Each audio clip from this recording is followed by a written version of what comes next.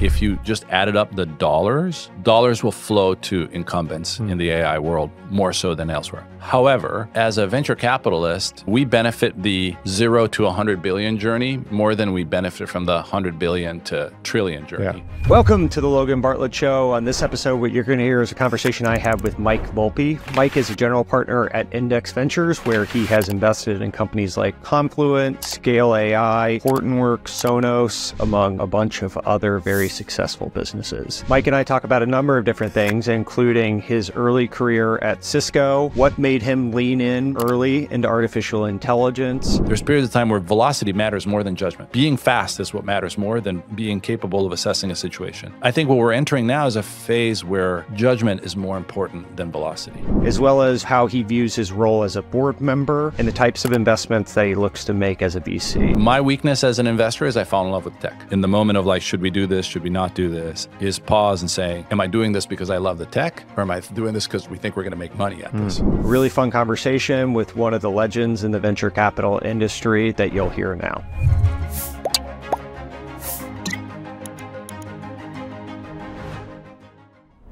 Mike, thanks for doing this. Great to be here. So you were early in investing in artificial intelligence. I assume it was an outgrowth of a lot of the data investments you were doing, but I think your first one was Aurora, self-driving company, and then maybe a derivative of that was Scale AI. Now you've invested in things like Cohere. And what did you see in AI in the early days that kind of, you said, hey, this is going to be the next frontier. This is something I want to lean into? Truth be told, the story is a little more serendipitous than that. And I went to TED. In fact, Satish, I think, was there with me. Like back in, I want to say 13, 14. And this guy called Chris Urmson, who is now the CEO of Aurora. Back then, he was the CTO of the self-driving venture at Google. It was called Chauffeur. Now it's Waymo. He gave a talk about self-driving. And I was mesmerized by this idea. I was like, this is incredibly cool. And I didn't really comprehend AI particularly well at that point. But I thought, well, how is it that a vehicle can drive itself? So, dug into that a little bit and found out that underneath it was this deep learning AI kind of concept. And, I sort of just got curious about it and started to educate myself more on it. And I also basically started stalking Chris Urmson for the next 2 years until in 16 when he left Google and ended up starting Aurora, and we did the Series A there. But that was really the genesis of it. And I think what kind of sparked my interest, and I think that's still genuinely true today, which is if you look at software programming in general, it's a representation of human logic, right? It's sort of how we codify in some thread of logic that we want to follow. But that's not exactly how the human brain actually works. And what actually fascinated me was that AI was the closest thing that we could manufacture that looked and smelled like. It was not, and it's even today, it's not really, I think a lot of people that draw the analogies don't quite understand how different they actually are, but it was the closest thing to comprehending how human minds work. And that's why I got fascinated by it. And then obviously that I like to align what I'm interested in and what I invest in. And so then the investments sort of followed that thread of interest that I had. How do you go about going down and figure, besides stalking Chris, and I'm sure following him around to different conferences and stuff, how do you go about unpeeling that? Like you're curious about something, and then what do you do next to figure out if there's a there? Well, in that particular field, it's very academically influenced. And so there it was really about following the academic threads. So if you kind of go through the history of AI, right, there's a lot of work that happened at CMU originally in Carnegie Mellon University in robotics and deep learning, et cetera. Jeff Hinton, who is largely credited today for being kind of the father of some of the modern AI concepts, was at CMU. He left and went to University of Toronto. A bunch of his students ended up permeating through Berkeley, some through MIT, some through Stanford, et cetera, et cetera. So it was about kind of following that map of the leading academic thinkers in the area that sort of gave me a little bit of a roadmap.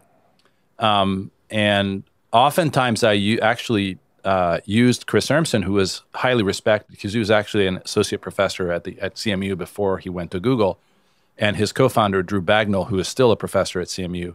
They sort of led me down the path because they had the credibility to kind of introduce me to some of these folks. And I think that really was able to kind of broaden my view around it. Generally, I think that's always a healthy approach to say, like, who are the domain experts in this field? And let's get to know them, right? If you're a database person, you want to know Stonebreaker because he's the guy in databases. And you sort of follow that thread of, like, who are the knowledgeable people?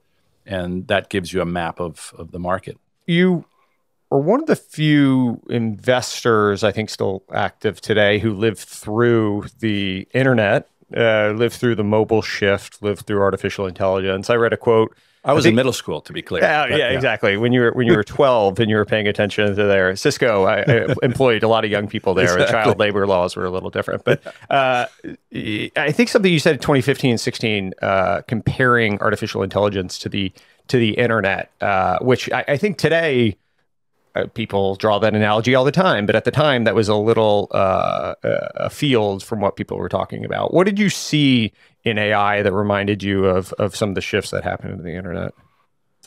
I think the core concept of these important shifts that happen, whether it's mobility, like with the iPhone, or AI today, or the internet of early years, social media when it first came out, is that they end up kind of being these enablers, or I don't love the word platforms, but they end up being platforms where people can take them and realize new ideas off that base, right? So if you think about the early internet, in the early days, it was mostly about emails or message boards or something like that. Then really the breakthrough was the web, the browser and the web server. That allowed people to start thinking about commerce and films and marketing and advertising and I think it's that ability to take something that basically opens up a horizon of activities that then a subsequent group of people can pursue. And in that context, I think the internet and AI have a lot of interesting similarities, for good and for bad. Because if you think about, I joined Cisco back in '94. And really, the rise of Cisco coincided with the building of the internet, right? They were the infrastructure for the internet. Cisco became an important company. It was and is worth a lot of money. You could argue similar things about OpenAI. But a lot of the interesting stuff happens on top of that.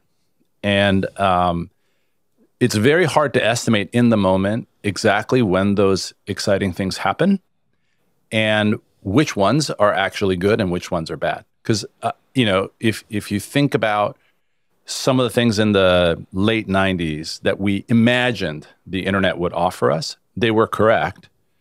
They just didn't happen in the time frame that we thought they would. And therefore, you have a little bit of a financial bubble that happens around it. Because we all think, like, Webvan is going to happen next year, and it doesn't. Instacart happens 15 years later. The ideas happen. When they happen is a little harder to judge, which brings about these sort of like bubble-like behaviors because, essentially venture capitalists and investors in the technology business, we're all optimists. Like that's why we do the job that we do. We think stuff is going to happen.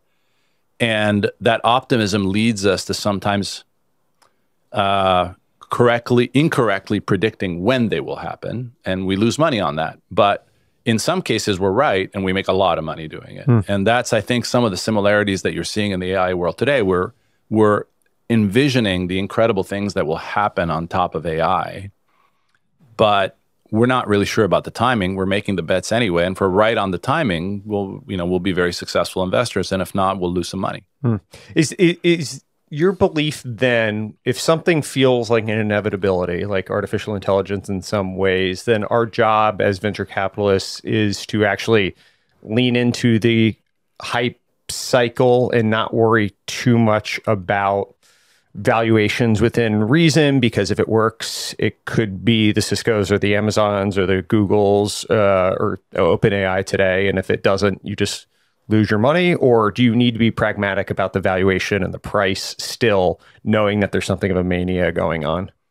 Yeah, I mean, in this sense, I think you have to be optimistic, but I think you have to be careful when the valuations get very large. I mean, look, I think AI is super cool. I am not in the camp that says this is the coolest thing we've ever done. And if you kind of reflect that back on market caps of companies, there are a small number of companies that are worth more than $1 trillion. There's a slightly larger number of companies that are worth hundreds of millions, Cisco, et cetera. There are more companies worth 50 and more companies worth 5 or 10 billion. But if you're going in and investing as a venture capitalist with a reasonable probability of failure into something that's worth 20 billion, what are my chances of making 10x on that bet? Especially with downstream dilution and option pools, not super high. You know, there's one company every 5 years or one company. And what are the chances this is it? It's pretty low. And so my view is at the lower valuation ranges, 50, 100, 200, even 500, you know, 10x is a $5 billion company. There's a reasonable number of those. And so you're like, you know, statistically speaking, I have decent odds at making this one work. But, you know, you go to the roulette table and you just bet on one number, the chances are you're not gonna get it. And I think that while I think it's smart for venture capitalists to lean in, it's smart for us to have a portfolio in AI because we don't know which one's right. And it's smart to be moderated on the investment, the entry point of that investment, in order to sort of accommodate a reasonable failure rate.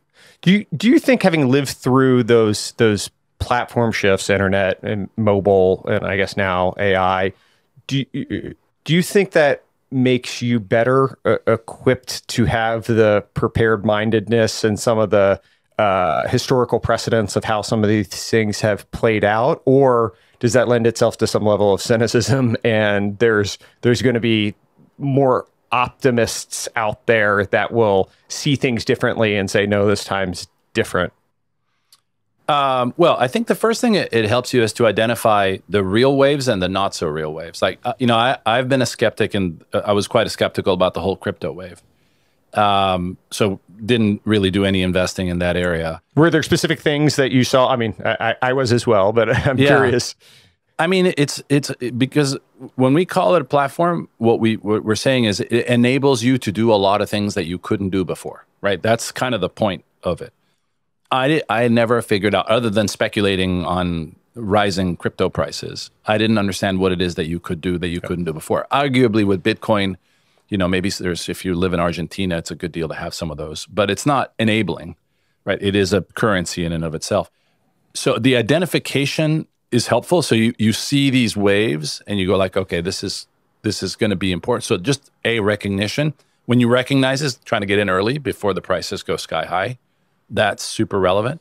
And then sort of trying to understand how to capture value around that platform shift that's happening.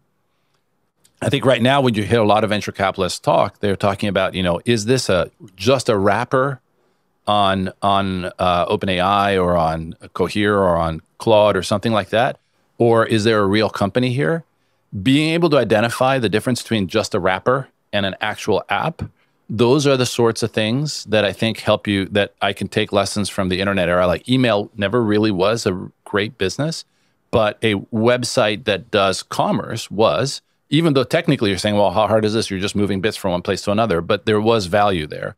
So being able to identify where there is more than just a wrapper is, I think, one of the skill sets that carries over from generation to generation of waves. Is there a distinction or a question you'll ask that are between a wrapper on one side and a net new application that could create equity value on the other? Well, specific to the AI world, a lot of times I try to comprehend how much does this particular app embrace details of the use case of what the user is doing with the app, right? And how much of it requires knowledge of a specific domain. Now, that domain could be human resources, it could be marketing or sales, it could be the automotive industry. There's a lot of domains, but most oftentimes SaaS applications have to capture the essence of that user's workflow. And ideally, in many cases, it occupies the workflow of more than just one person. It's not like just a single player productivity tool, but things that make things more than wrapper are many people use it, and they benefit from the network effects of using it together. There's specific embedded knowledge of the workflow of the user in that sector. There is a intelligent usage of multiple types of underlying capabilities of the model. So maybe there is a vision thing or this kind of language model for this, a small model for that, a big model for that. That type of thing seems to me the key to finding what is not a wrapper and an actual application. As I think about maybe the internet versus mobile, and I'm going to make these numbers up and maybe you'll disagree, but internet, I think 90%, maybe 80% of the value that got created by the internet were net new companies that got created, be it Amazon, Google, or whatever. We can go down the laundry list of names. There's still Microsofts and things that ported over some of that value. Mobile, it felt like the vast majority of the equity value that was ultimately created was captured by Apple and Google in large part. And then there was Instagram and Uber and a bunch of others as well. Do you think that the equity value within AI is going to be captured by a lot of the incumbents with the existing data, and there'll be a handful of those that create new value? Like, how much do you think it's closer to the internet, where maybe it'll be a ton of net new equity value created by startups, versus mobile, that a lot of it gets captured by existing vendors? Yeah, well, I think in that sense, if you compare the internet generation to the current AI theme, my suspicion is it'll be a little bit different, and that the current competitors in AI are quite competent. Google, Microsoft, Amazon, Apple are companies that are still on it. They haven't sort of lost the plot, as was the case maybe at the beginning of the internet. So it's likely that they're going to capture a big chunk of the value.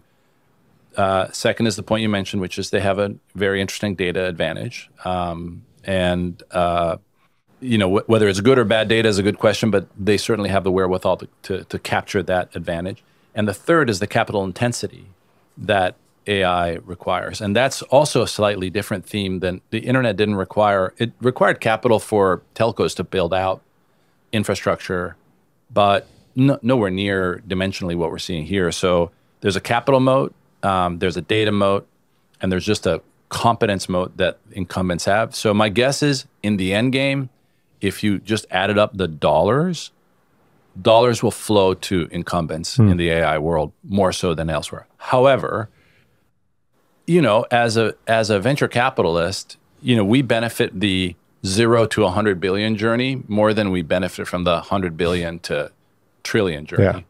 And so I believe that there will be enough interesting companies that look like, Uber or Insta or, whatever the case may be, that benefit from the existence of that mobile platform and will create ample opportunity for upside for venture capitalists. So there's a lot there. There's, in other words, even if they're not the biggest allocation of dollars, there's so many dollars that I think our industry will do well out of it. I heard you say at some point large language models will be commoditized, and so it's all going to be about the data that you train it on. I guess do you remember saying that, or the context around it? I was probably wrong, but yeah. Okay. Can you elaborate on that point, or how you sort of think about the value that might go to large language models and the data and all of that? Yeah, well, I think it's a nuanced thing, actually. And, none of us have a crystal ball. We're learning every day. But broadly, I would segment in two ways. Models, if you really distill it out from 100,000 feet, perform better based on two things. One is how large they are, and two is how much good data they have to train on. Those are the two big axes. Large models cost a lot of money. Having lots of good data costs a lot of money. And so at least if I were to give you my snapshot of my crystal ball today, I would say is you're likely to have 2 or 3 sustained leaders in the large language model space, particularly as applied to consumer applications. It's likely to be OpenAI. It's likely to be Google. There might be a third in there. Who knows?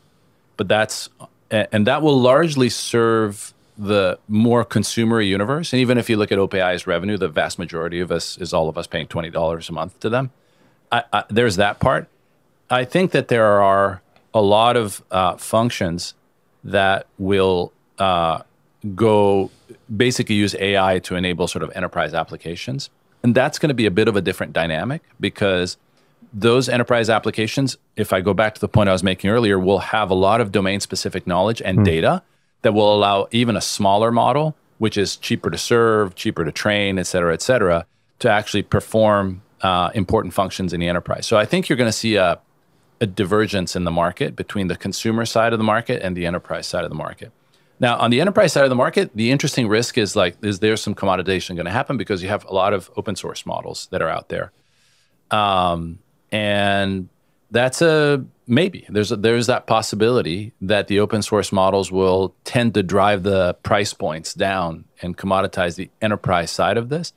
I think there's still it's not all self-evident because there's some rough edges to the open source models that don't make them incredibly enterprise friendly at this point in time. So we'll have to see how that plays out. But broadly, I see kind of that segmentation. I think given the capital required, it's hard to imagine that. I mean, I think there's going to be significant price wars between OpenAI, Google, and whoever else because, if you're Google, this is truly existential, right? It's absolutely existential to win this market. They will throw everything at this. And so I think what you're going to see is some amount of price war, i.e. commoditization, but around a small number of players, not a complete disappearance of value because everything is free. Makes sense. I guess one of the things that's a topic du jour, it seems like these days, is AI regulation, the existential threats around AI. Do you have any thoughts on what role should the government play? What role should private sector play? Any opinions about that stuff that seems to be playing out daily right now? Yeah, I mean, it's a complicated subject. I have not historically seen our government, and these days as functional as our government is, be able to create regulation that keeps up with the velocity of technology. I agree with some of the first principles that are being laid out right now, that it shouldn't be discriminatory and it shouldn't do these bad things. In general, what I actually believe more is that when you look at the people that are providing the leading edge models and capital and so forth, they are ultimately pretty responsible companies. Microsoft is a responsible I don't like everything that they do, but broadly, the responsible company. So is Google. And I am more inspired by the fact that the cutting edge is being done by responsible companies versus there's some wonderful regulation that created that safety harness around it. I will say that there is risk in the open source universe because if I'm a bad guy and I want to build a nuclear weapon and I have a really good open source model, I can probably sort that out. There isn't an obvious regulation that I can think of that would be effective to say, let's stop that, right? And I just think that we're going to have to move along the journey and hope that the right actors do the right things to make sure that technology is used in the right way. Eventual regulation, no issues with it all. I just don't think it's going to happen in the time frame that the technology is moving at. Over the course of your career, you've made investments in everything from hardcore infrastructure. We talked about Aurora, Scale. You've also done some consumer investing, Blue Bottle. You're an investor in Sonos as well. Is that right? Yeah. Yep. What's the through line across these investments? What's a Mike Volpi investment and an entrepreneur that gets you excited about? It's really just completely random. Is that right? Yeah. No. Just cherry picking randomness as it comes across the door. I mean, I've always thought as a professional, you kind of look at your balance sheet. Like, what are my assets? What are my liabilities? And for me, at least, I think I have two assets. One is I'm very curious about technology. And so figuring out investments that tickle my curiosity, whether it's data infrastructure or it's AI or whatever, I pursue it. So that's one thread. And then, the other one is I have a network of people that I love working with, and I have over the years. And I lean in on that asset when I know I have a special person that I'm working with. So if you take like a Sonos, the founder of Sonos who led us to making that investment was a guy named John McFarlane, who I'd gotten to meet back in my Cisco days. He founded a company called software.com, went public, very successful. And he called me up and said, you should look at this, and was completely off the roadmap. We weren't going to do music stuff and hardware, but it was John. Or, Blue Bottle Coffee, which is this entrepreneur named Brian Meehan, brilliant entrepreneur. I met him. He was my neighbor in London. I met him. I thought this guy's super smart. He called me up one day and said, "You want to put money in Blue Bottle Coffee?" And I was like, "Well, anything Brian does, we'll do." So it's sort of like the two threads are amazing people that I've gotten a chance to meet in life. Another one would be Wealthfront and Andy Ratcliffe, who I'd gotten to meet. And then the other one is stuff that tickles my technological curiosity. Those are the two threads. What's your mental underwriting framework or decisioning process for getting to the point of saying yes? Are you instinctive in the way that you sort of know when you first meet it, or are you peeling back the layers over and over again and really yearning and agonizing about getting to a yes? Yeah, listen, I like to use an analogy when I talk about this one. I'm not much of a surfer, but it's a surfing analogy. I think there's three things that you have to convince yourself that you have, right? A surfer needs a wave, a board, and he or she who surfs. So there's the person, the board, and the wave. The wave is you kind of want to look at a landscape and see something that's actually changing in your favor at the right time, right? If you look at quantum computing, interesting theme, not happening right now. There's no wave, right? AI, clearly big wave. So first, identify that there's a wave coming. Usually the wave is an externality, meaning you don't control it. Only thing you can do as a company is to time getting on the wave at the right time, but you're not making the wave. That's one. The second thing is the board, which I think of it as the product or the technology of the company. And do you have the correct instrument for that wave at that point in time, right? And again, this is like the correct instrument means you need to have good technology, but technology is defined as good to the extent that it solves the problem it's trying to solve. And so that's the instrument. And the last one, which is ultimately probably the most important, is the surfer themselves, who has to be able to figure out that I need to take this board and put it on this wave at this time, and then navigate the weirdness of that wave, because that wave has competitors in it. It has early adopter customers, late adopter customers. It has macro climates. People don't want to spend money, do want to spend money. What you try to look for is a great entrepreneur who knows how to use technology to take advantage of a wave that's coming their way, right? And if you have all those three, then you have a winning investment. If you have only two, you need to think hard about it. In general, of the three, my biggest bias is almost always the founder, the entrepreneur, because I think entrepreneurs are good at identifying waves. They're good at identifying which technology you need to use to tackle it. And so they find their moment in time. But you see a lot of fantastic entrepreneurs who are just, sitting out there on board with no wave. Yeah. So you gotta think through that. That's probably the most important element, but ideally you want all three. When you're actually going about diligencing a deal, how does Index do it? Do you guys pair up and have two people prosecute it? Or are you sort of on your own hunting? Do you have a junior person helping you? How does that kind of work? Yeah, generally we have a team effort. Usually you have a partner and a secondary partner that are working on it together. And we have a team of younger folks on the team that help us out. So it's usually a team of 3 or 4 folks that are working on any particular transaction. I heard you say that 80% of your investments are ones with good confidence you'll make money, which allows you to do 20%, which are the moonshots and who knows. And how do you sort of think about what the 80% is versus the 20%? Is that something you actually articulate internally? Hey, this is one of my 20%? It's not.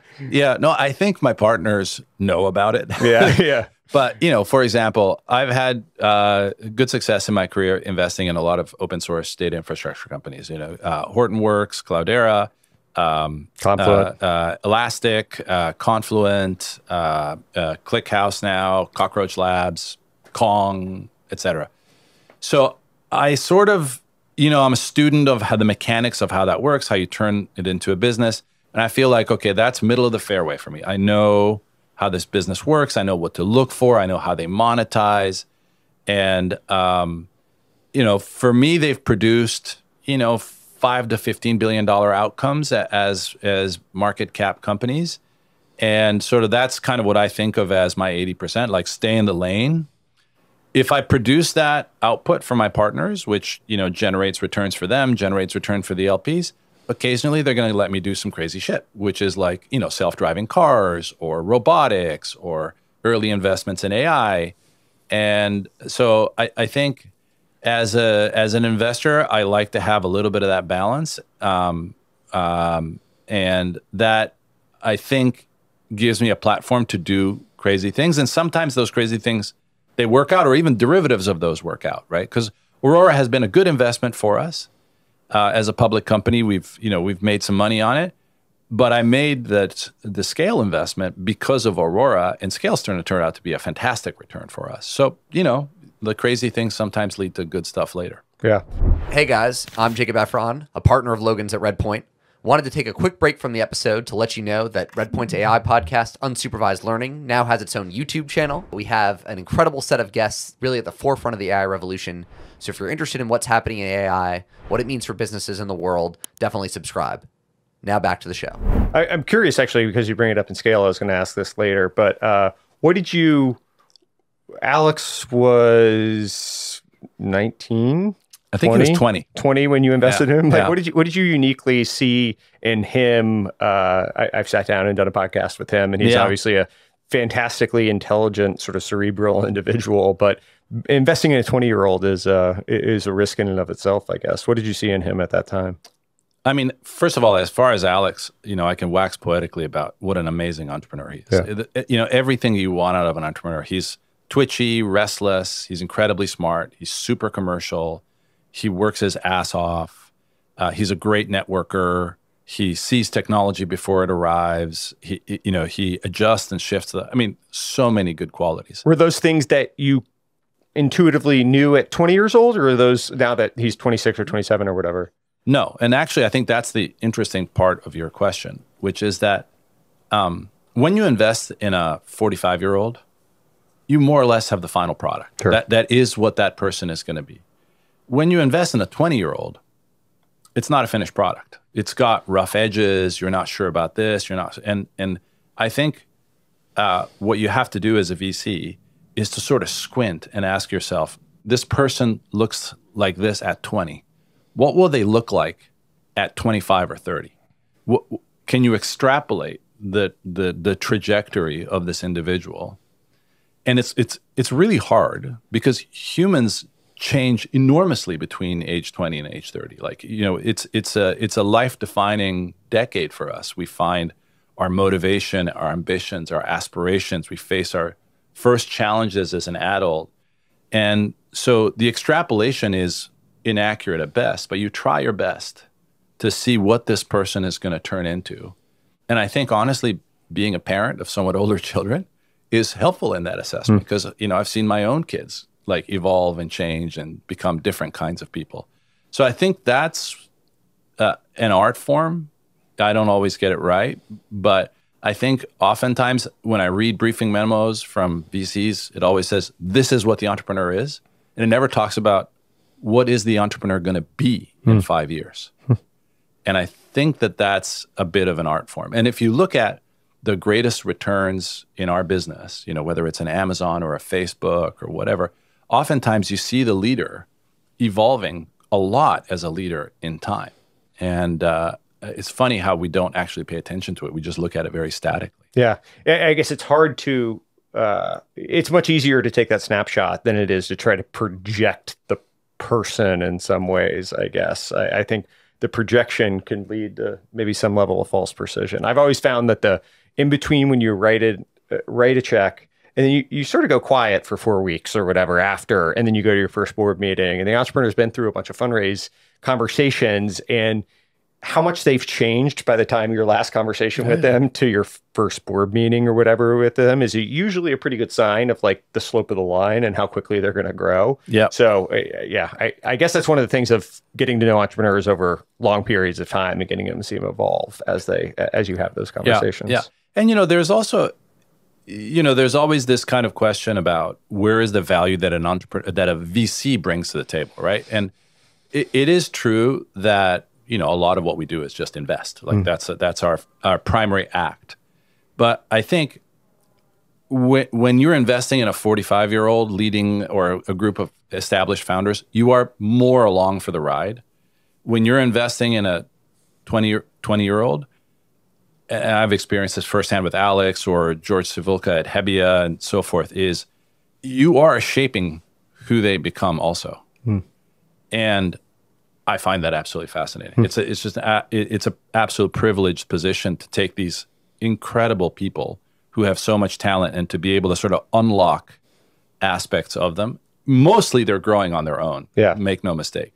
But you can clearly feel your influence much more than what you can do. You can give a nice piece of advice to a 45-year-old, but they are who they are. Yeah. You started full-time investing in 2009. You went over to Index, but then you were investing in the 90s at Cisco when you were 12 years old, going through that stretch. If you could go back in time, maybe to when you started at Index, what's something you know now that you wished you could have told yourself then about investing, about working with entrepreneurs? I mean, so much. First of all, I think it takes a while to become a decent venture capitalist. It's not a profession that you can write down and explain. I mean, I'm sure you know this, but it's very experiential. I think it's very it's artisanal in its nature. You got to understand a lot of different details of how things come together. Probably most of my professional career prior to going to work for Index was operational in nature. I had done some investing. And I think probably the first thing I would tell myself back then is actually let go of some of those operational first principles, because I think operators tend to think too much in the first person when they look at a company. You psychologically you're like, if I had this product and this market, I could lead this company to win.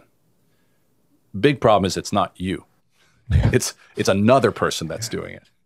And so you have to kind of let go a little bit of your sense of analytical structure of how does this market structured? What is the competitive nature of it? Can I do due diligence on the technology?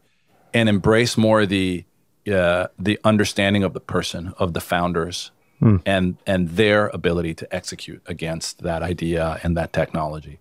So that was probably, I was more focused on markets, on competitive dynamics, on technology, and less focused on the people.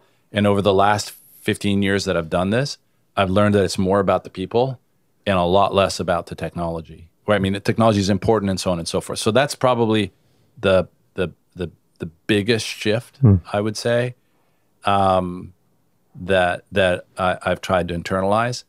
And then, the other thing is this is a pattern recognition job. And so it is about seeing an opportunity and saying, do I have any other situations where this pattern has repeated and I can perform, I can sort of follow that trend. And that's true both in terms of the business opportunity, but also the individual founder. Now, founders are hugely diverse. There's all sorts, but there are patterns, right? And so can I see a pattern in this person? And those are probably things that I didn't really understand super well when I got to the job day one. In talking to a few folks at Index, more than one said that you were the best mentor they've ever had in their careers. They must not have had very good careers. Yeah. Well, it's a limited number of people, I guess, they were working with, and we do pay their salaries. Yeah, so exactly. I think they're obligated to. Yeah. I don't have to. I'll tell you the names after. They were maybe looking for a pay bump. So when you think about developing young venture capitalists or helping them learn this artisanal craft that comes with experience and all the sort of some of the things that you've learned over the course of the last 15 or 25 years or however you want to score it.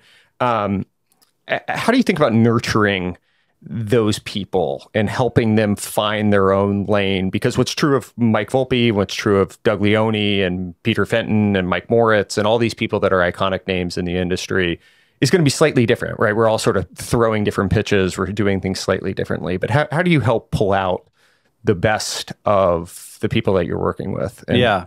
I mean, there's a lot of things, but I'd highlight two, which is first, in the venture capital business, you have a lot of very hardworking, very intelligent, talented people. This is a very high density of that type of profile. That type of profile is best managed or best mentored by giving them a lot of free space and allowing them to take risk, right? The core thing is jump into the deep end of the pool. And I think that the best people shine the most in that circumstance. And, the venture capital is populated by a lot of smart people. The ones that have performed very, very well are few and far between. But all of those, you just wanted to throw them into the deep end of the pool. What does that translate to? It's like, pick a sector, and you go invest in that sector and let me know how I can help. So take one of my amazing partners at Index, Shardul Shah. He joined us in the U.S. team. He was the first person we hired on the U.S. team back in 2011. And we didn't really have a person covering security. And I was like, okay, Shardul, take security, it's yours. Go build a network, figure out what to do your investments. I'm here to help. I'm here to open doors if I need to. But really, it's about giving them the freedom and the flexibility, and most importantly, the self-confidence that they can tackle whatever problem is faced in front of them. That's one dimension. The other thing that I try to do is not give people answers, but give people frameworks to figure out their own answer. So you ask me, I have this problem. Should I invest in this company? I'm not going to tell you whether you should invest in the company. I will give you a way to think about whether you should invest in this company. And then you are in the details. You know the people better. You've studied the market better, whatever. You have all the data. I'm going to give you a framework, like the one I just gave you about the surfboard, and hand you that framework and saying, you figure it out, and I'm going to back you up. And by the way, look, as a VC, maybe you're better than I am, but I don't think I get them half the time right. And so you better get used to letting people make mistakes. I mean, I've made so many. And as a venture capitalist, it's sort of it completely comes with the territory. So letting people feel like they should not fear making a mistake. If you went through a rational process using the right frameworks, you came up with the answer, you invested, the company didn't work out, it's fine. It's totally fine. Just go back at it, right? As long as you're using those frameworks. So, don't quibble with the decision of whether you did or did not do a right thing. Just focus on the fact that you use the right mental frameworks to make the decision that you did. So, the mistakes you've made, are there commonalities or through lines between them that you've now learned to course correct? Maybe it was you invested too much in the board and not the wave, or anything along those lines that you look back and you're like, I wouldn't have done that again. Because we're always going to be wrong, right? Just statistically. Yeah, no, for sure. I think, look, one of the most important things we have to do as people is to understand our own weaknesses, right? What are my pitfalls? And in some ways, those are often the flip side of the coin of your greatest strength. So I said earlier, I love tech. My weakness as an investor is I fall in love with tech. And so, what I have to do oftentimes in the moment of should we do this, should we not do this, is pause and say, am I doing this because I love the tech, or am I doing this because we think we're going to make money at this? And the most frequent problem mistake I've made in my career is just falling in love with the technology more than falling in love with the business and the people and all that good stuff. So that's what I have to guard band myself against. Although that's just me. I mean, every one of us has blind spots. And so the most important thing is just recognizing what's yours. And then, surrounding yourself with people or surrounding yourself with frameworks that, prevent you from going off the rails, given that blind spot.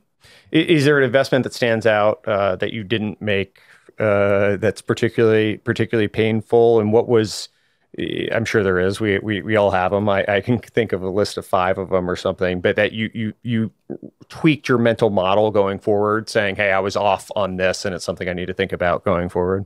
Yeah. I mean, I'll cite one that, gives kudos to Redpoint, which is Snowflake. Yep. The first investor in Snowflake was Mike Spicer at Sutter Hill. Credit to him. He was kind enough to show us and me the Series B, and then probably a number of subsequent rounds. And, I sort of used market logic to convince myself it wasn't a good idea, because it was like, well, Amazon has Redshift. It's their fastest growing, most competitive product in the market. This is just an analytical database. There's lots of those. There's Netezza and Vertica and Teradata and all these. And, technically speaking, it was more scalable on a cloud basis. But I sort of essentially used market logic to talk myself out of it. And what I didn't appreciate, for one, Benoit and the founders there, who were amazing. And then the ability that Mike had to bring in first Bob Muglia, who was a great leader, and then Frank Slootman, who was also another great leader, to evolve the company. It just didn't enter my framework well. And but those ones hurt. Yeah, no. When you're wrong on things that you invest in, it goes to zero. When you're wrong on things that work out, they go very far. Well, you can only lose your money once. You can lose it once. You can make it 50 times over. Right. You said something that I found pretty profound. I'd like to read back to you and get you to elaborate on. But most companies and people define themselves and who they are in too narrow of a way. When you're getting started, it's important to focus, but then over time, you need to redefine yourself more expansively. Can you elaborate on that sentiment, either for companies or people? Yeah, I mean, that was sort of my big lesson in my first adventure in a professional life at Cisco. I joined the company when we were about 1,000 employees, I think, something like that. And 7 years later, we had 50,000 employees. And I think the company succeeded in many ways because it kept reinventing itself with additional chapters to, first it was a router company, then it was a router and switch company, then it was an internet working company, then it was it kept reinventing its existence. And in some ways, the phrase I often try to use is we sort of define the sandbox of what it is that we are, and we try to excel within that sandbox, but then we ultimately just live in that sandbox, and we forget that the whole point is to make the sandbox bigger. That lesson applied to Cisco. I think it really applies to people a lot, especially capable people, many of them in our business and venture capital, but also in other professional walks of life that define themselves as, this is who I am. I am a programmer. I am a salesperson. I am a marketeer. I'm really good at Java.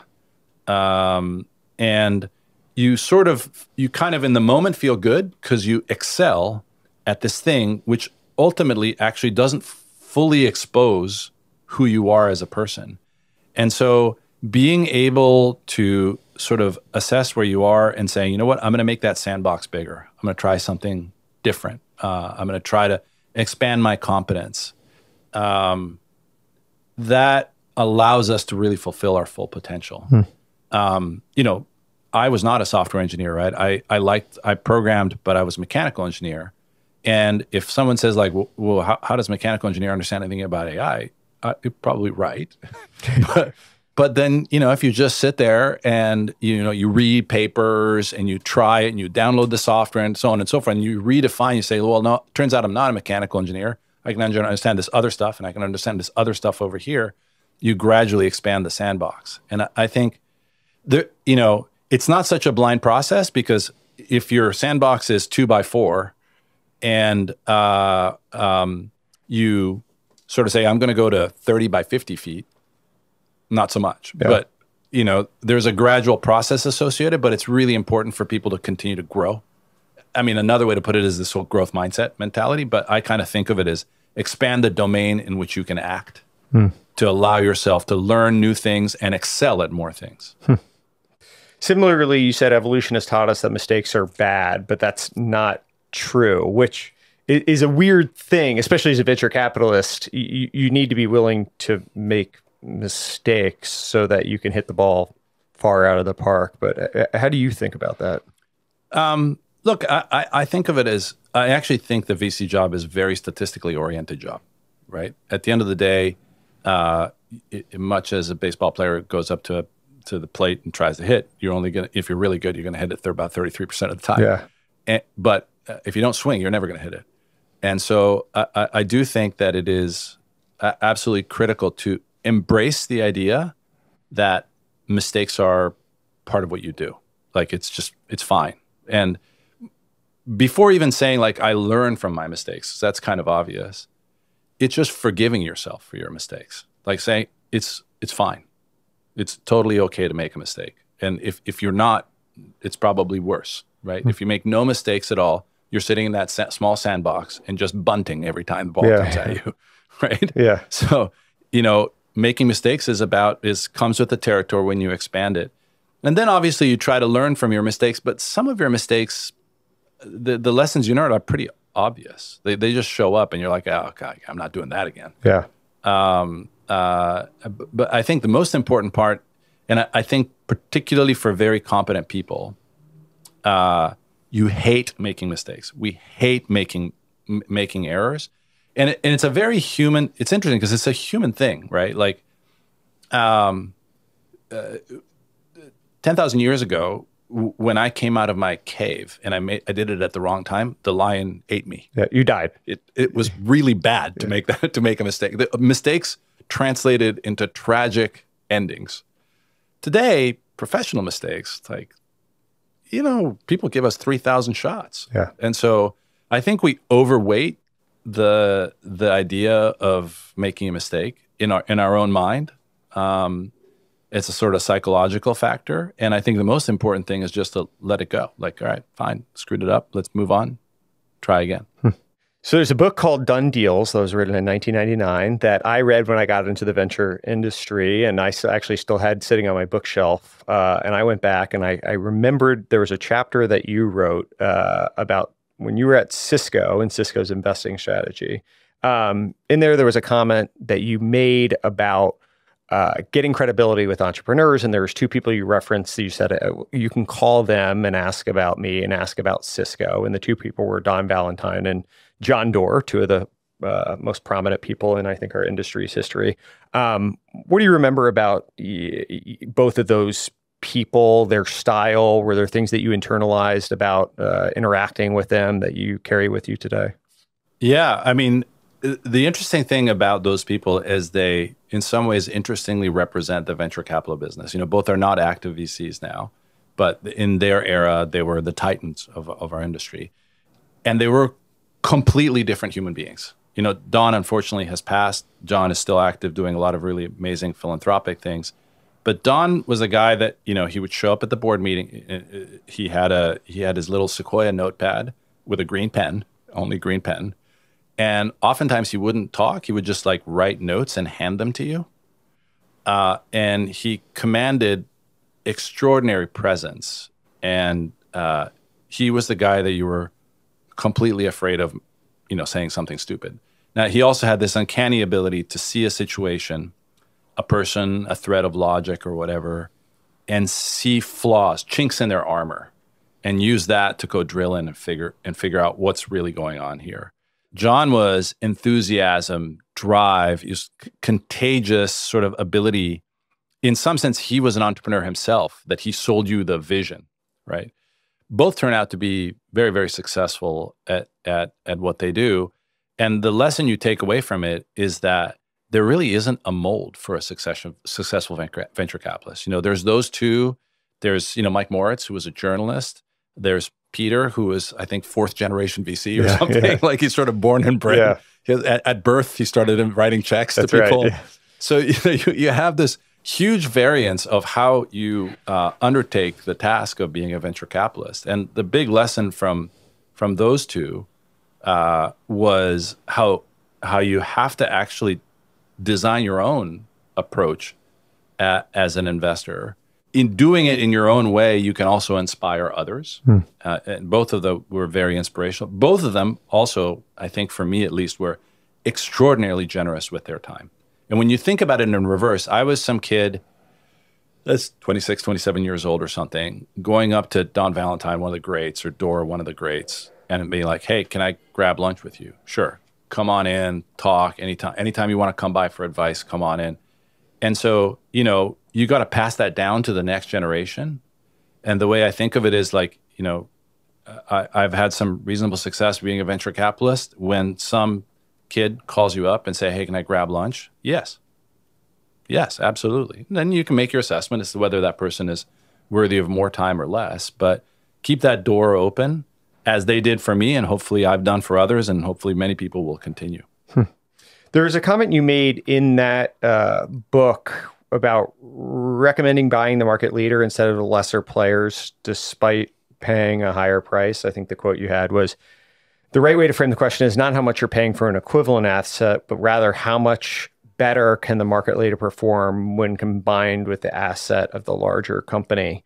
Is that something you think about today in investing, paying a premium for the market leader rather than going in for the number two at a lesser price? Absolutely. Yeah. I think that is, you know, we live in an industry where the leader gets 70, 80% of the value. Yeah.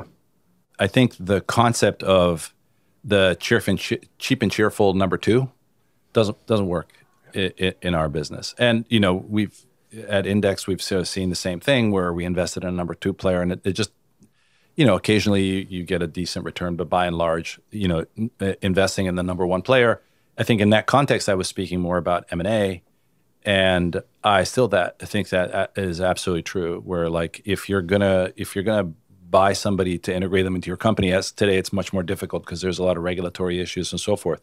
100% pay more. What people forget is that, you know, you're sitting there saying, company A, market leader, $200 million valuation. Company B, second place in the market, $50 million valuation. In one case, I own 15% of the company. In the other case, I own 20% of the company for a little less money.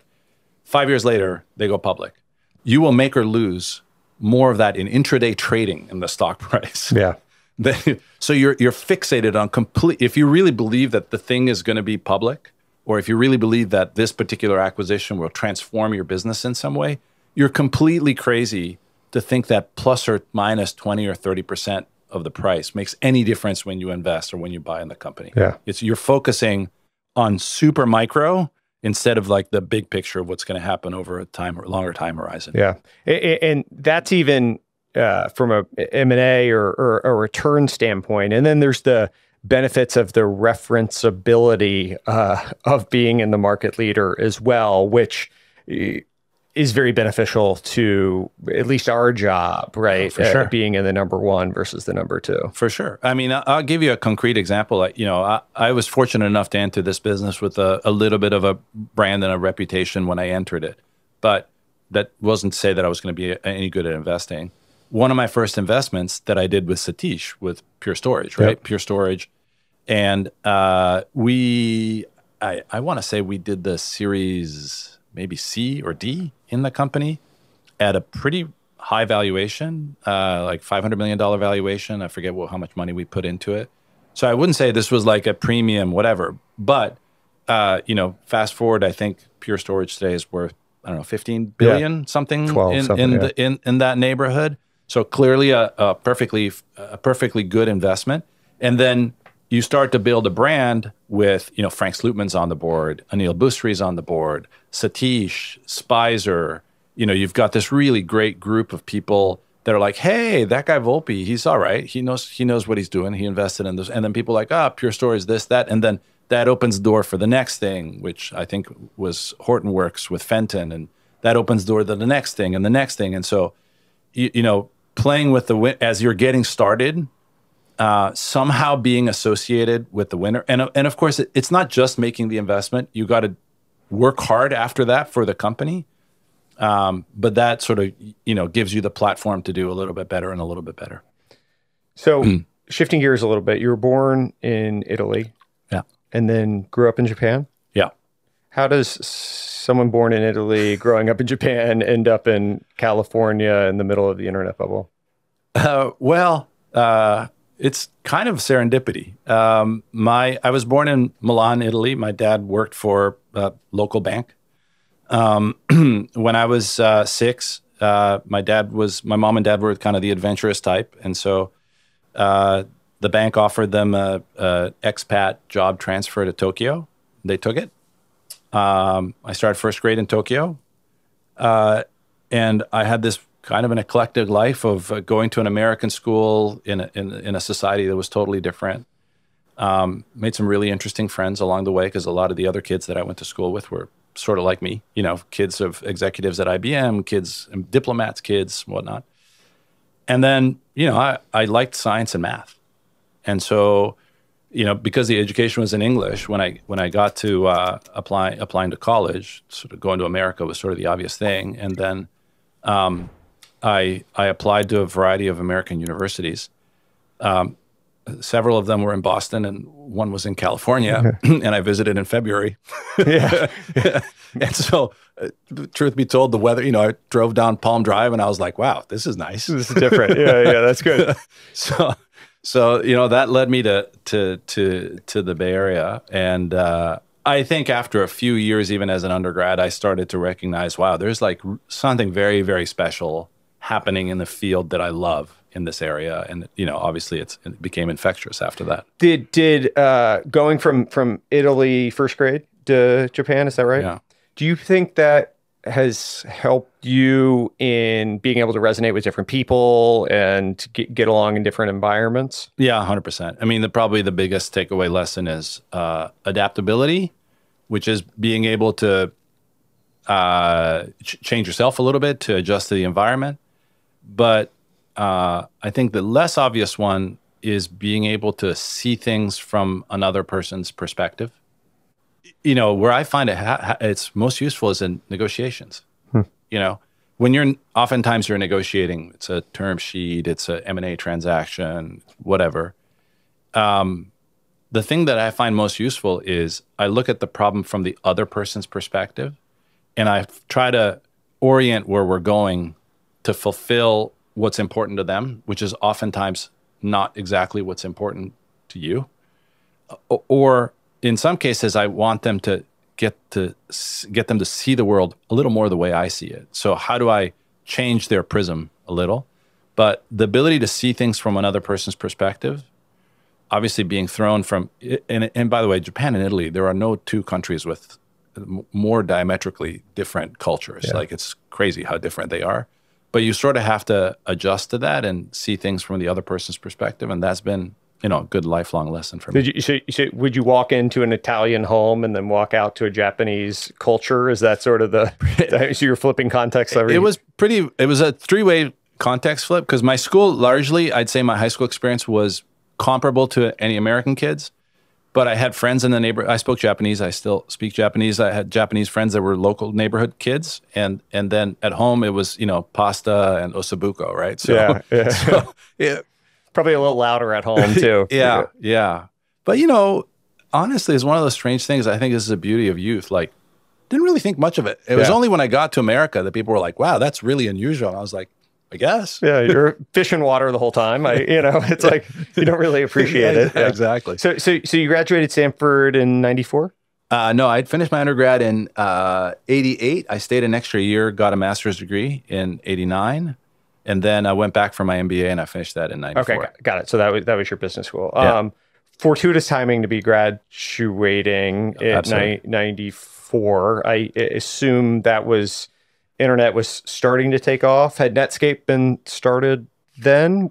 Netscape had started. They released the Netscape Navigator, which was the browser, in, I want to say, February of 94. Okay, so right around at the time, yeah. And you think this is the big thing, this is what you want to be a part of, and you apply to Netscape, and Mark and Ben say, no, thank you? Is that Ben was not that senior yet. Oh, okay, but no, so Mark, yeah. No, what actually happened was I was an engineer. I was a mechanical engineer at Hewlett-Packard before business school. when I got into business school, I had all these smart bankers and consultants who are like, oh, that's the way to go. So I got a job in management consulting over the summer. Didn't like it at all. I was like, no, I'm going back to tech.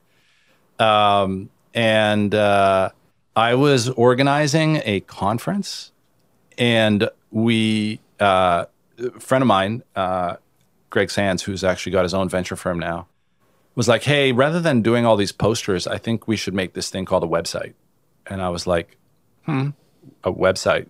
And he goes like, yeah, there's this thing called a web browser, and you can go check out the Louvre and all these things, and we should make one of those.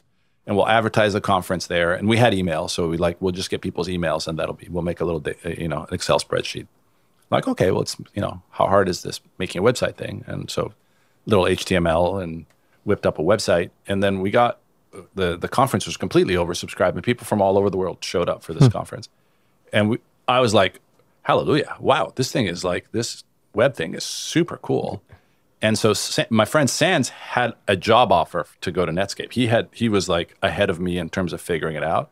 So I called Sands, and I'm like, yeah, do you think do you think there might be one more job there? And he actually talked to the guys like, now look, MBA with a mechanical engineering degree, you're utterly useless. Like, no, thank you. So then that's when I sort of took a step back and said, okay, well, how is an internet made, and what are the pieces in there? And I figured out that the internet's made out of routers, and there's one company that makes all the routers. And so I cold called the CEO of Cisco, who happened to be a Stanford grad also. And he was, again, kind enough to open his door to me, and that led to a job. Who was the CEO of Cisco? It's a guy named John Morgridge. Okay. He's the predecessor to John Chambers, who was largely my boss during my tenure at Cisco. But Morgridge was the CEO. He's sort of this man from Wisconsin who now lives in New Hampshire. He's kind of a grumpy,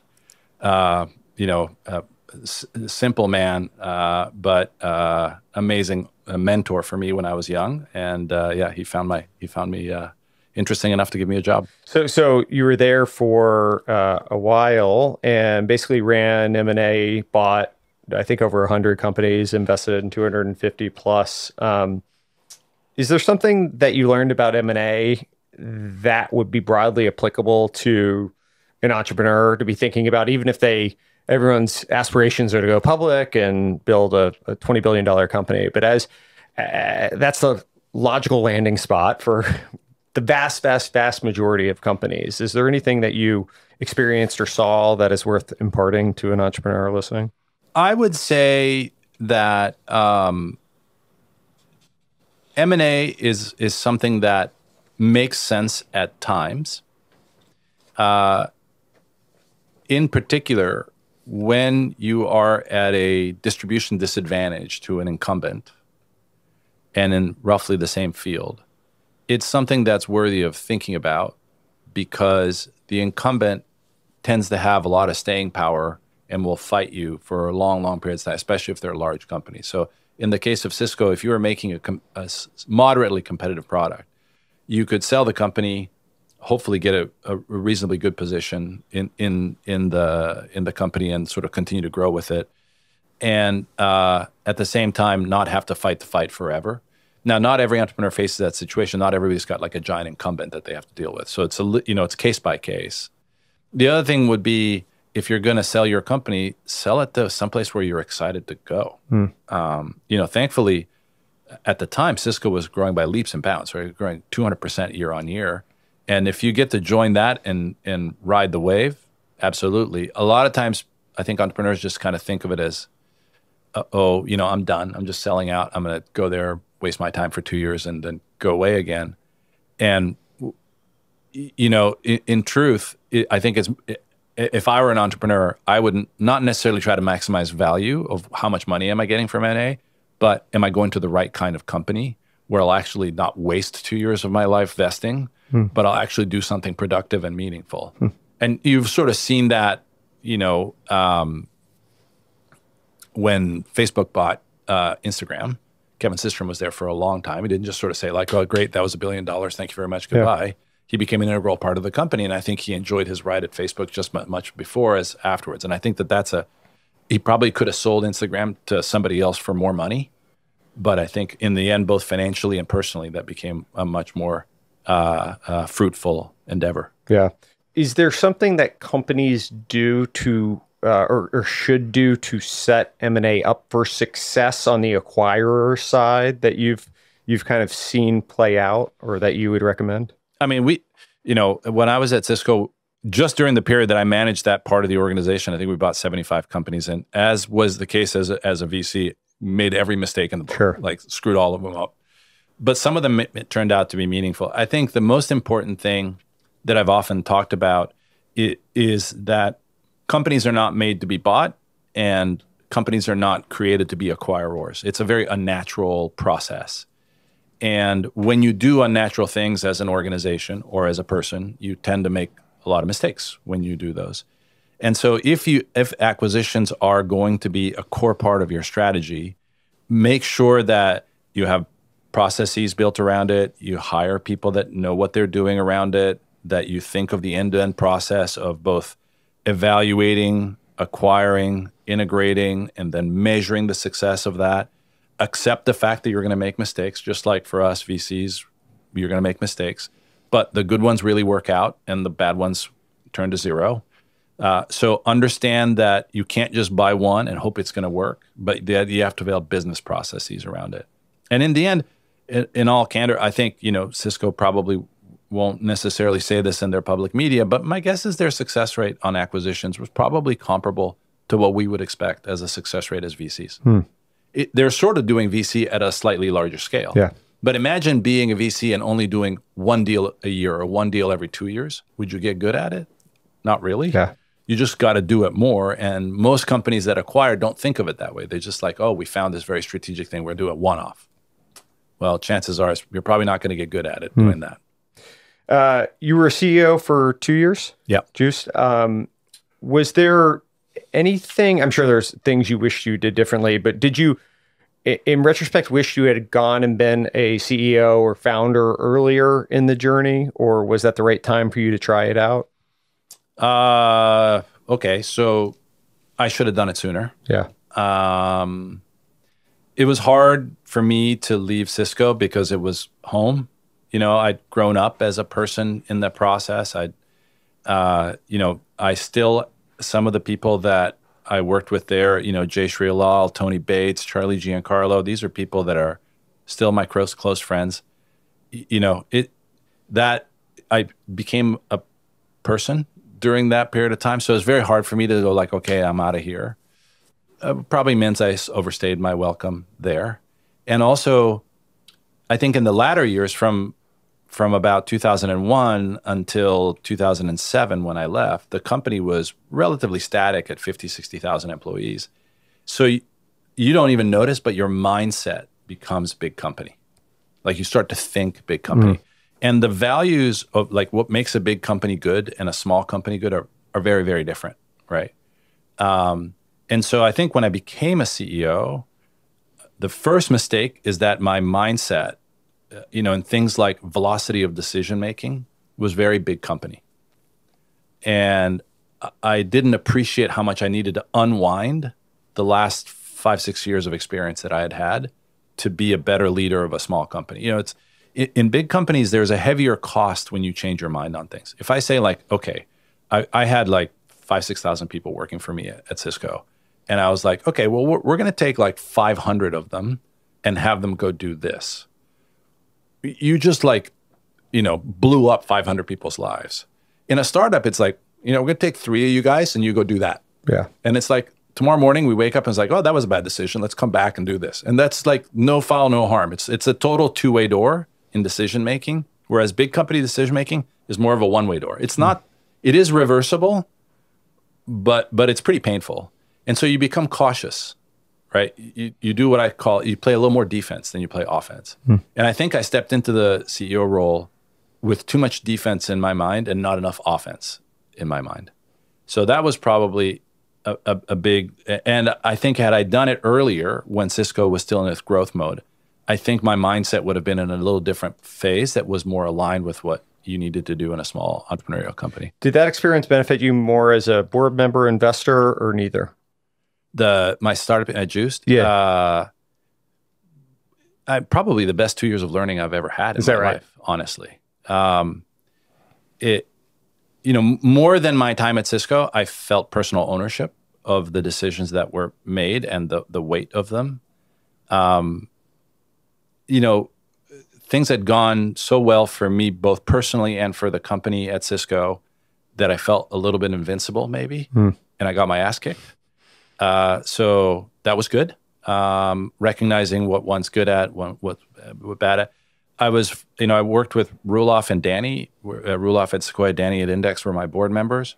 Both were amazing. Learned a lot from them, and that I admired and respected Danny so much that actually led me to deciding to join him as a partner at that point. So yeah, I learned a lot about board members. I learned a lot about board members when the company is not executing at the way you want it to. So yeah, really great learning years. The company didn't really make much money. I think it was sold for some return to capital to the investors, but it wasn't great. But still, for me, probably the 2 best years of learning. So 2009-ish, you leave, and you mentioned Danny Reimer from Index. Was he based in Europe at the time? He was, yeah. So he was in Europe, and then Roelof was at Sequoia. There was a period of time in which you were EIR at Sequoia? Yeah, I spent time with Sequoia before I joined the startup, though.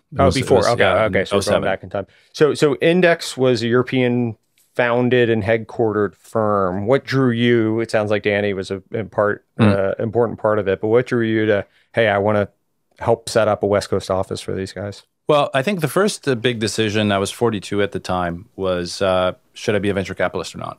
Because it wasn't that obvious. My wife said something really thoughtful at the time. She said, well, of all the professional years that you had, when did you have most fun? And I was like, in the early days of Cisco when I was doing M&A and investing. She's like, well, pro tip. It's good advice. Yeah. Listen to yourself. Yeah. So I think that the first decision was to do venture capital. And then, Index provided a fascinating, pseudo-entrepreneurial opportunity, which is that it was a very well-recognized and good firm in Europe. It had a lot of resources. Raising money as a solo GP or a small GP was very hard to imagine at the time. And so having the backing of a very established firm in Europe to go launch what became Index in the US was a very unique, it's sort of like I get all the capital in the world to go exercise an entrepreneurial activity to try to launch a firm in the US. And that was a very exciting opportunity. And on top of which it was going to be both Danny and I, we both moved to the US he moved to Silicon Valley to do this. And I was like, get to work with a great guy that I respect a lot. Got the backing of a firm that's very serious and committed to this, and I get to do something that's reasonably entrepreneurial, which is to build a firm, and the sort of a trifecta. How does Index view the world from an investment perspective? Like, are there certain types of deals that you think about? These are Index deals, or the types of things we want to be in? Yeah, I mean, I think the philosophy that I was talking about earlier is consistent within Index.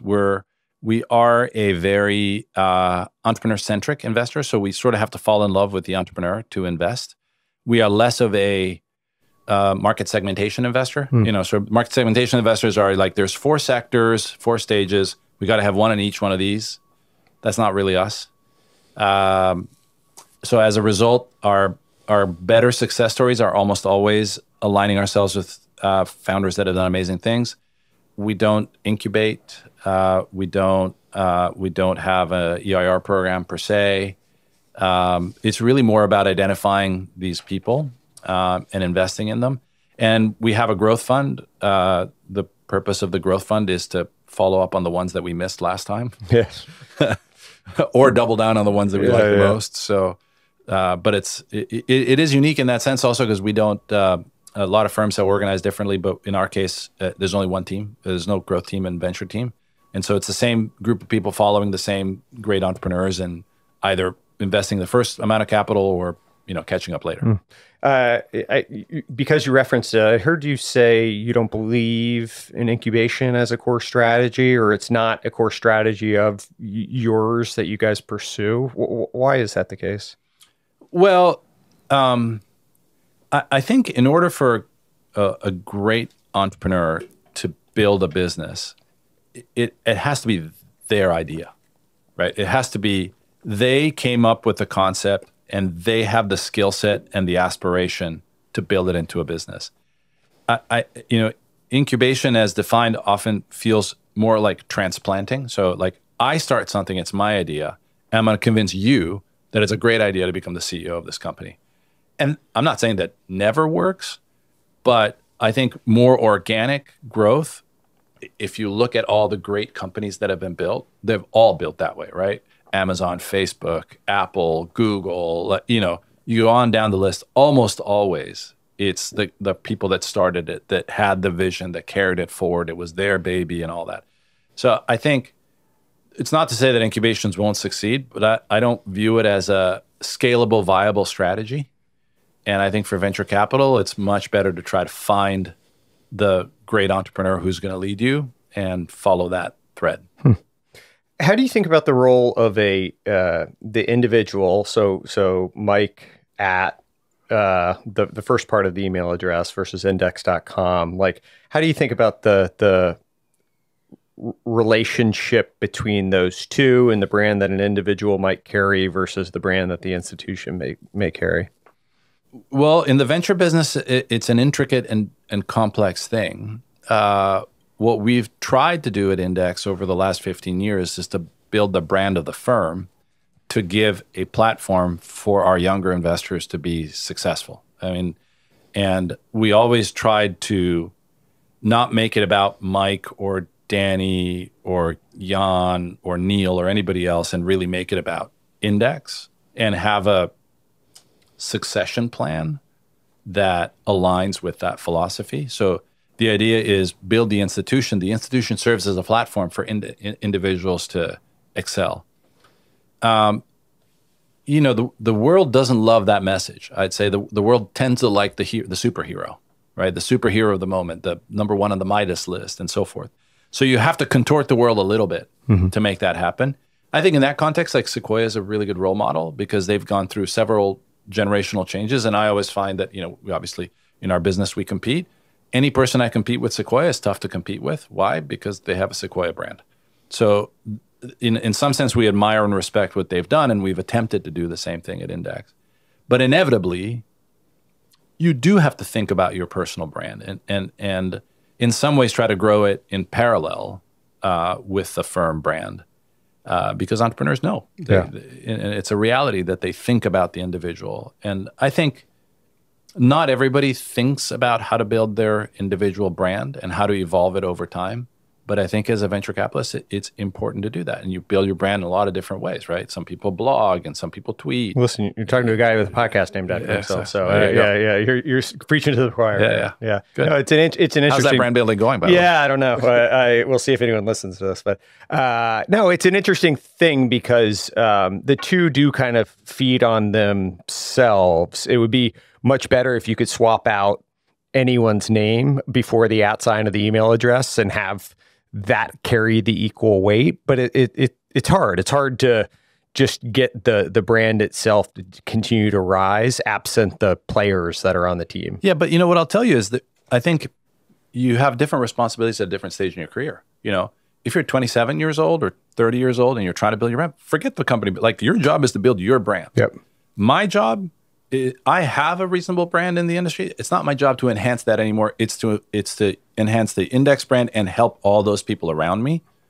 Because let's not forget, I'm GP, but I'm also a significant LP in Index, and I want them to be very successful going to the future. So I think you change your responsibilities through your career. That once you have that platform, then you use it to elevate others. Interesting. How do you approach your role as a board member, and what is the impact you hope you make on a board when you join it? First, I've found it to be probably one of the funnest things as a venture capitalist is to do a good job as a board member. Almost to my mind, where like the investing part is a little bit incidental, and then the real job starts, right? I think it's important to recognize the balance in the relationship that you have with the leaders of the company. In some models, you are subservient to them, right? They are amazing, and I'm here to help. What can I do for you? Like, let me know if I can help. Another modality is I know better than you, and I'm going to tell you what you got to do. I think both of those are failure modes as a board member. The board member relationship that I like is a peer and a friend relationship, where if you're my CEO and in front of everybody else, I'm always going to support you. I'm behind you. But it is also my job to put a mirror in front of you and say, hey, Logan, this isn't working. Like what the words you're saying to me don't reflect the reality of the rest of the world. And, this is sort of the optimist's pitfall. Every CEO has to be an optimist. Otherwise, they're not going to do that job, especially in venture. And they often see the world a little bit through a rose-colored lens. But it is my job as a board member to hold the mirror and say, this is what it actually looks like, good and bad, right? And I'm not going to play games with you. It's going to be transparent. I'm going to tell you you're doing great when you're doing great, but when I'm telling you it's not working, it's not that. That's not because I don't support you, but I want you to get better. And if you're not going to get better if I don't give you that feedback. So it is that, it's sort of like what a good friend should do to another good friend is sort of the way I think about the relationship. And board membership is the board meetings are the least important thing about a board membership. It's about the phone calls and the meetings and the coffees and the text messages and the whatever else that happens in between that creates the foundation. And if you get to a board meeting and you're surprised or you have to have a giant debate, well, you probably weren't doing your job right. How do you establish that? Do you set up regular one-on-ones with the CEOs? Is it just something that happens on an ad hoc basis that you're constantly thinking of them and communicating out as things come up, or how does that work? No, I do. I have regular meetings set up. I do a regular meeting every 2 weeks, and then obviously a lot of stuff in between that's a little more ad hoc. In the beginning, you might even do it like once a week to just establish the relationship. I try to also not rely just on the calls or the Zooms, but to see them in person, go to dinner with them, have a glass of wine. So, well, with Alex, that would have been illegal. But, but you got him a fake ID, and that helped. Yeah, to sort of create the foundation for transparency to occur. Any surprising experiences from investments that have changed your perspective on how companies should be run, maybe from 2009 when you first got into this industry to today? I don't know that this was like a revelation, but it became more self-evident to me in time is just make sure that the main thing is the main thing. Like at the end of the day, a business is about making a great product and selling a lot of it. Or distributing a lot of it. There's a lot of other stuff that goes around that, but those are the two main things. And obviously, having the capital to execute against that. But, simplify it down to the essentials, what matters. And don't, oftentimes I go to board meetings and people talk about all sorts of stuff. And I try to sort of say, no, you know what? There's only two things, and I often do this, I do my pre-read. And on the board deck that they sent out, I'll write down, I'm like, there's two things that I'm going to talk about today. All I'm going to do is you tell a CEO 15 things, they won't remember one of them. But if there's like, today we're going to talk about churn rate and next generation product. Those are the only two things that matter. Everything else, people might have opinions. They might say good things or bad things, but I'm going to concentrate on just those two main things. Because I want the CEO to walk away, and we're going to meet again in 3 months as a board, and have thought about like, these two things matter. And then to follow up, like 2 weeks later, he's down and say, hey, last time we talked about churn. What do you think? What have you done differently in the last couple of weeks to address that issue? So rather than 30 small number critical things that are fundamental to the business's success, and the rest of the stuff, who you're going to hire for VP of HR, whatever, it doesn't matter. Like pick somebody and hire them. It's okay. Yeah, interesting. You were on the board of Opsware for how long? I think it was like 3-4 years until they got bought by HP. What did you learn from watching, I guess, Ben Horowitz operate and also being on the board with Mark Andreessen through that time? I mean, first of all, it was the most amazing board. Who else was on the board with you? Mike Ovitz. Okay. the legendary Bill Campbell, Wow. Mike Homer, who's VP Marketing at Netscape. He's also sadly passed. Andy Ratcliffe, Mark Ben, me. Gordy Davidson was the general counsel. So it's a lot of heavy hitters. Yeah. Well, let's just say I was careful what I said. Measured in your words. Those two things you wrote down. Yeah, it was like two things, and maybe I'll say one. Yeah. But I mean, probably the most amazing thing is how much Ben and Mark have matured and evolved over the last, I think it's probably 20 plus years now that we're talking. Ben was a, first-time CEO. Mark was wunderkind. They made a lot of interesting decisions. It was a tough competition with the folks at Blade Logic that were also eventually acquired. I was ultimately struck by their pragmatism.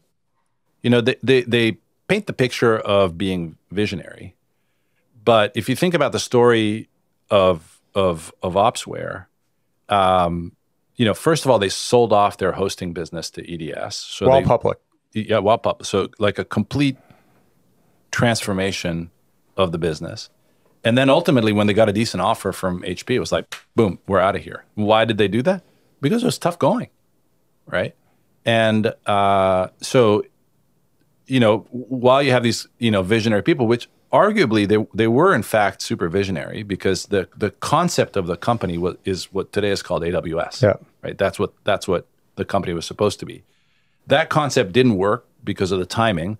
So they basically took the software that was the control system of an AWS and turned that and made it into Opsware. But when it came down to the key decisions, they were like, "Oh, it's just black and white. We're not going to be a very successful company. We can sell it." And smartly, they got out. So interesting balance between sort of, the concept we talked about earlier, where they had a vision, but they were off on timing. And they pragmatically turned that and, made lemonade out of lemons and sold it to HP. It's pretty wild. I don't know how many people appreciate this today, but just the fact that you had Opsware with those groups, and then you had Blade Logic with David Cherry, Mark Craney, and John McMahon, and all those guys. It's just such a accumulation of talent battling it out in a single industry, going after one another. It's pretty wild that there was those many people in that together.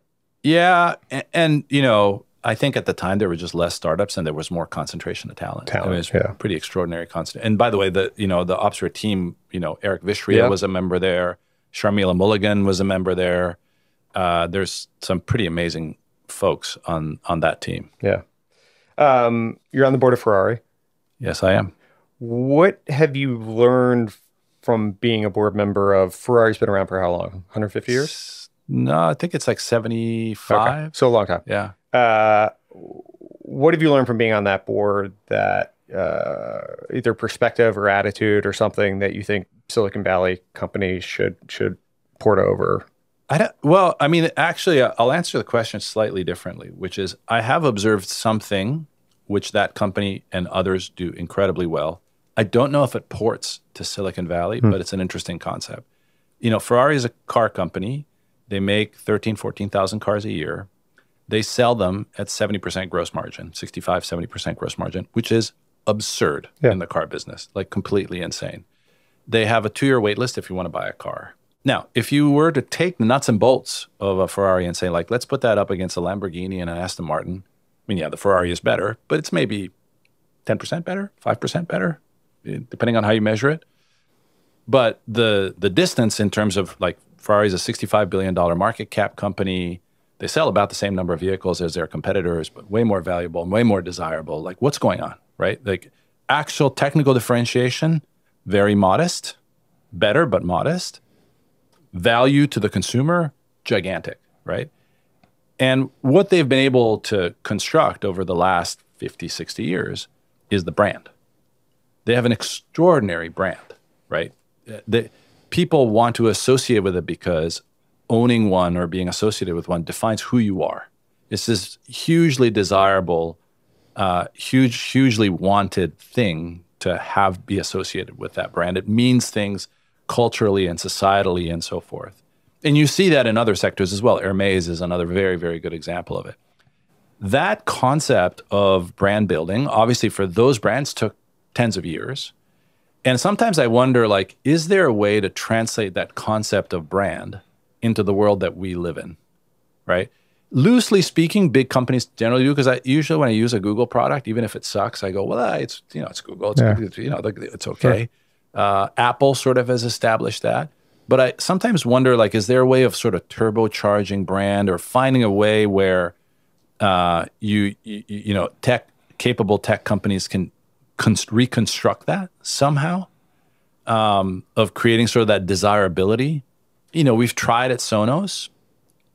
Yes and no. I'd say people kind of go like, it's a good technical product, but is it aspirational? Probably got some work to do there. But I think that's probably the concept that I've taken away the most about that company. I also have, this is sort of learning that I've done as a board member. They are extraordinary at developing their internal talent pool. Like, because in Italy, if you're a smart kid, that's the company you want to go work for, right? There is no better company to work for than that one. But so they get this extraordinary talent pool. Like, I get a chance, I love doing this, but I was like, can I have a lunch with your top 20 engineers? These brilliant kids, like, out of the best universities in Italy, whatever, best grades, super smart, mathematics majors, this, that, whatever. And they groom them. And largely the company, the CEO was hired from the outside, but largely the company's all people that they've developed over time. And, in a world where a lot of what we say is like, oh, you got to hire, their ability to kind of develop that talent is quite unique and interesting.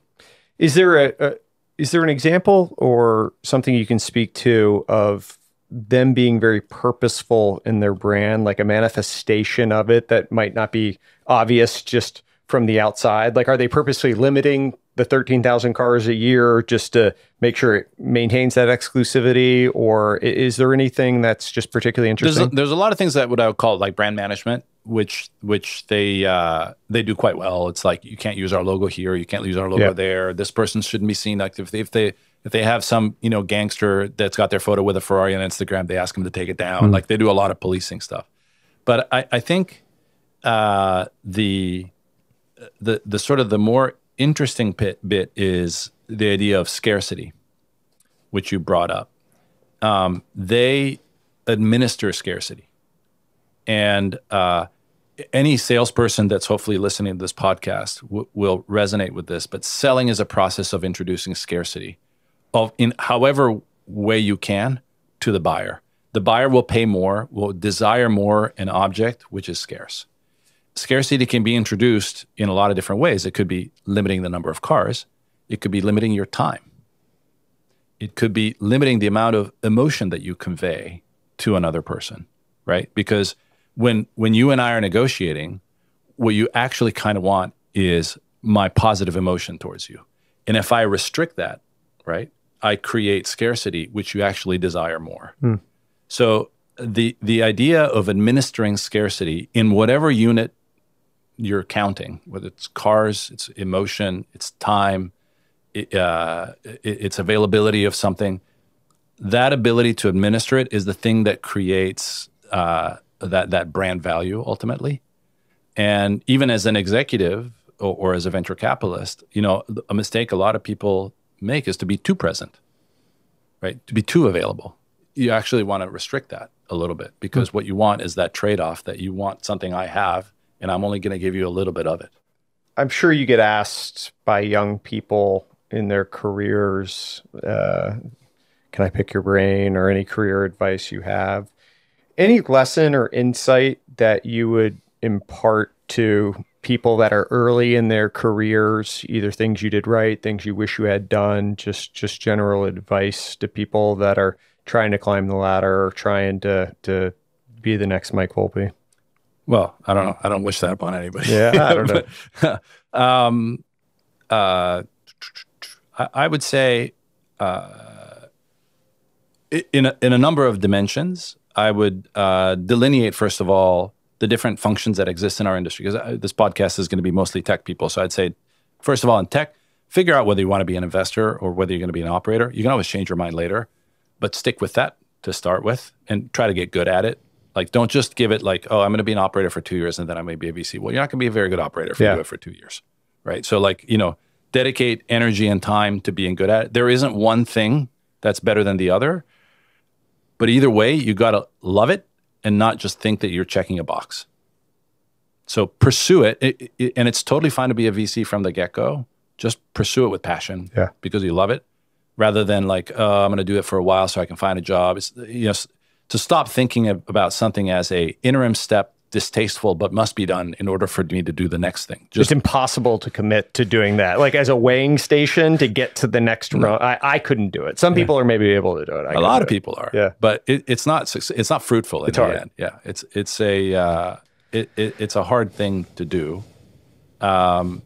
So that would be probably the most important thing. The other thing is just be cognizant of what you're good at and what you're bad at.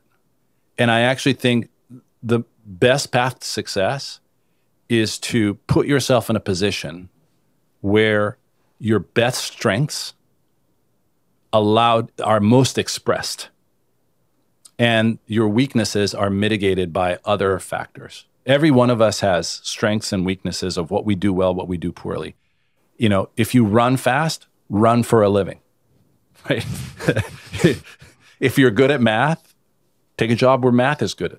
So just like, but you have to be very cold with yourself and saying, what am I good at? Yeah. And what am I actually not good at? And then position yourself to do the thing that allows you to express your greatest strength. And there's so many ways to succeed in life. And then success, oftentimes here we measure it by money. But there's a lot of other ways where you can achieve success that generates happiness and so forth. But it's usually for people to align what you're doing with what you're good at, and being thoughtful about knowing what you're good at and what you're bad at. I think that's probably the thing that I would try to impart the most on a younger person that's trying to be successful in business. The one thing we didn't talk about is state of the industry today. I don't know if you have any thoughts on that, but there's a lot of capital out there right now, which I feel like has been a refrain always, but in particular, it feels like there's a lot of capital out there right now. Do you have any opinions on how this stuff's going to play out? You lived through the 99, 2000, 2001 cycle. Any thoughts on where we are right now? I'll tell you what I think I tell our younger folks at Index, right? Which is now is a really tricky time to be a VC. Yeah. It's really hard. The first is that we went through this period, 10 very, very positive years. You could invest in a lot of different sectors, right? You could like consumer, fintech, do crypto, you could do AI, you could do data infrastructure, you could do SaaS, like lots of successful areas. So people could like move around and try different things and find areas where they had passion and were well adapted to. Today, one sector is hot, just one. Yeah. So kind of a pain in the ass because everybody's doing the same thing. Second is you've got a portfolio that's sick. Like everybody's portfolio is struggling right now. It's just a tough time for companies, right? So you're getting no positive reinforcement from your portfolio. You just spent 6 years of your life in figuring out fintech, and there's nothing in fintech to do. So now you got to pivot over to AI. And then the AI is a bubble, so the valuations are crazy, and your older partners are telling you, like, are you nuts? Why would we pay $500 million for a thing with $1 million in revenue? That's sort of like what you're faced with today. And so I think it's really hard. And I think there's one more factor, which is by and large, as a venture capitalist, you progress in your career by investing. That's what you do. And so if you don't invest much, which in truth, people's investments outside of like some very big dollars in AI, it's slow, actually. It's still pretty slow. So people are worried about career progression. And, it's the state of the industry in the transition that we're going through. We're still kind of hung over from the euphoria period where things were better than they normally were. And now things are actually worse than they normally are. And you sort of have to just kind of, as an individual investor, try to power through it and saying like, you know what? I know this is hard. I'm going to put my head down, keep looking at stuff, keep saying no when it doesn't make sense, trying a few things where they do make sense, but just try to keep doing my job every day. Just keep doing it and ignore the like, are things moving? Has this person like pivoted over to this? And, have I met the latest AI thing? Just do your thing And then eventually the fog will clear and we'll get back to a reasonable state of being. Interest rates will help. I think when things go down in the 2-3% range, companies will be valued more, and then people will get excited again, and capital will flow in the right direction, and so on and so forth. The other thing that I would say is, I think there's two skills that are very relevant to a venture capitalist. One is velocity, like move fast, very important. The other one is good judgment. You sort of balance the two, right? Sometimes there's periods of time where velocity matters more than judgment. Like being fast is what matters more than being capable of assessing a situation. I think what we're entering now is a phase where judgment is more important than velocity. And the challenge with young venture capitalists, maybe you feel that way too, is that you've been trained on speed for 10 years. It was like, go, find the entrepreneur, get in there first, first term sheet, boom, boom, boom, fast, fast, fast, right? And now you don't get rewarded for fast. You get rewarded for wise.